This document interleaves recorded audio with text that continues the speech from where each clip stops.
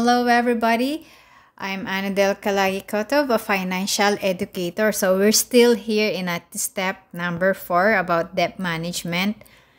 Pero nasa part 3 na tayo. So dito sa part 3 na to, pag-uusapan natin how we can stop incurring debt para hindi, paano ba natin na matigil yung madagdagan pa yung utang na meron tayo.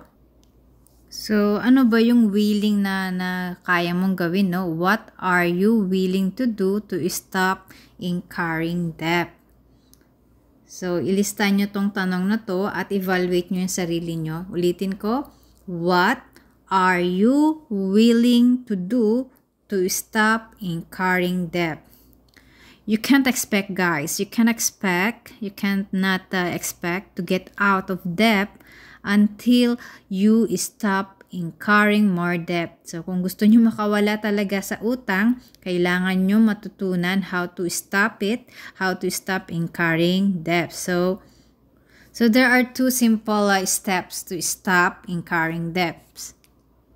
So, step 1 is building an emergency fund.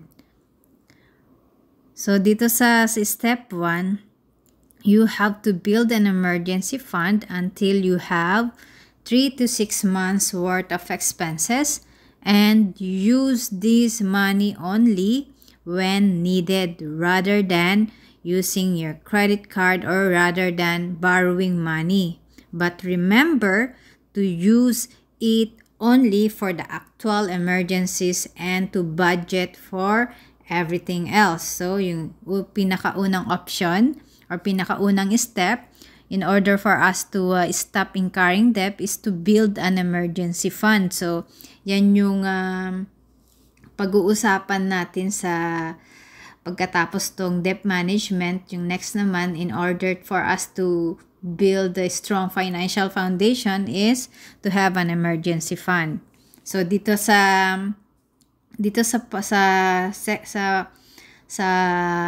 step 4 na about debt management,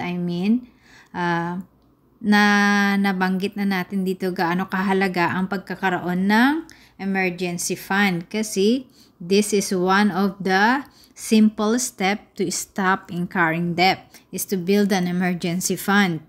So, second step, dun sa nabanggit ko na 2 simple step to stop incurring debt is quit using credit cards and consumer loans. Iwasan na ang paggamit sa credit card kung wala kayong disiplina. You can't control yourself to spend money and or mag-swipe kung ano man yung bagay na hindi nyo naman kailangan. Kung wala kayong disiplina sa paggamit ng credit card, better stop or quit using it. And iwasan natin yung consumer's loan, no? Ito yung installment basis na kung meron tayong kukunin na furniture or kukunin na electronics or mga appliances na kung saan installment siya, iwasan natin to. So, napag-usapan natin, nabanggit ko dito sa part 3 about stop incurring debt. The 2 simple steps to stop incurring debt is build an emergency fund, quit using credit cards, and consumer loans. Kasi guys, you have to control your debts or your debts will control you. It could control your life, diminish your happiness, and limit your freedom pag may utang ka.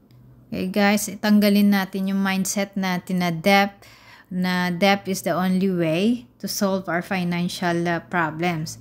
I repeat I give you warning that debt is not a solution but an obstruction. You can never get out of debt if you continue to believe that debt will solve all your money problems. So, kaya nasabi ko, control your debts or debts will control you. So, in order to stop incurring debt, guys, you have to change the habit of spending to the habit of saving. Kasi sa panahon natin ngayon, no,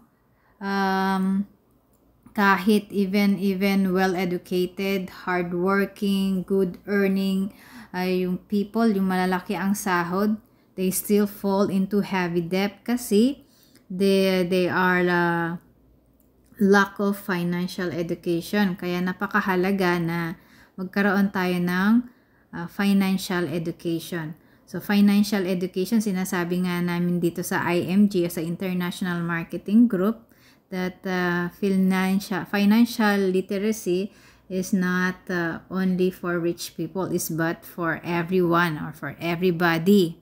Kasi kahit well-educated ka, kahit hardworking ka, kahit malaki yung earnings mo, if your lack of financial education, you will fall into heavy debt. So guys, you have to stop relying on consumer's debt and credit card. Sabi ni Jeffrey R. Holland, kung in order to stop incurring debt, para hindi na madagdagan yung utang na meron tayo, Elder Jeffrey R. Holland suggested financial plastic surgery. This is a very painless operation. Just cut up, just cut up your credit cards.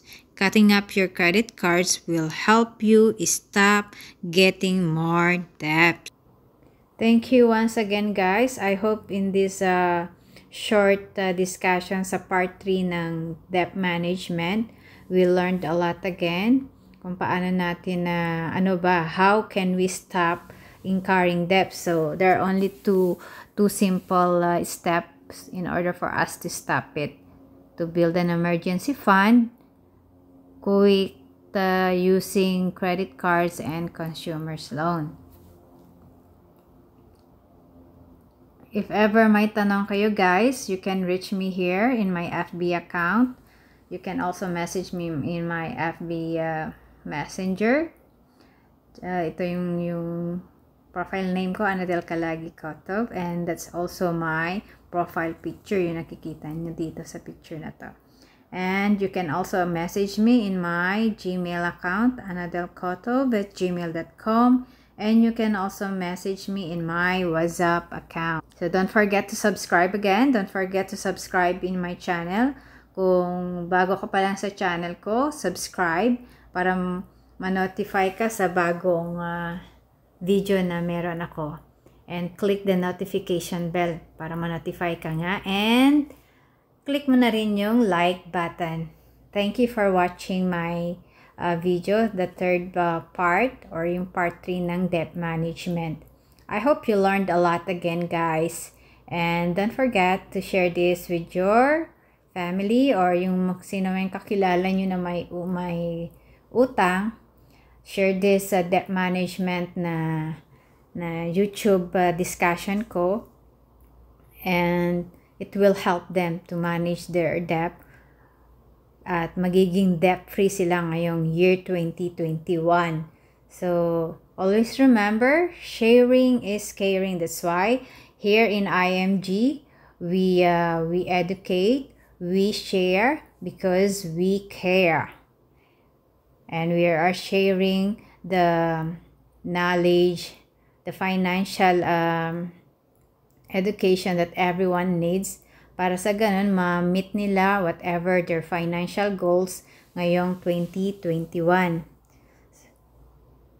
So to learn more, guys, about or to increase more your knowledge about financial education, you can just message me here and be an IMG member. You will learn a lot and your life will change. Your financial status will change as long as you apply what you have learned sa financial education part ng IMG or International Marketing Group. Kaya bilang financial educator ng IMG, we try to educate everyone kasi yung campaign namin is to educate 30 million people until year 2030. So, thank you and don't forget again to subscribe. Huwag niyong kalimutang click the subscription. Subscribe, guys. I'll see you in my last part of the debt management, which is the part 4 about paying off debt.